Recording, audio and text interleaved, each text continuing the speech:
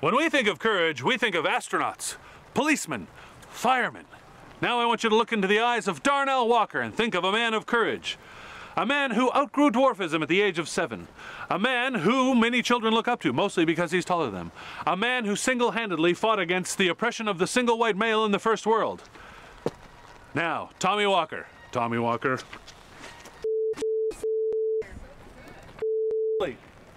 So Margaret, do you have any pet names for Darnell?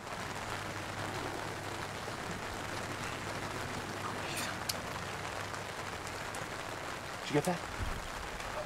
Sorry, we're having a little audio trouble. We're gonna just do that section again, okay? We just make sure you speak full voice, okay? Margaret, do you have any pet names for Darnell here? Did you get that one? Okay, just a second.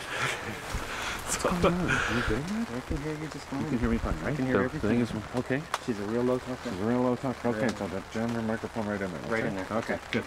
Okay, great. You're doing great. Okay, just remember, speaking of full voice, we're going to try it again, okay? 3, 2, 1. So, Margaret, do you have any pet names for Darnell? Did you get that one?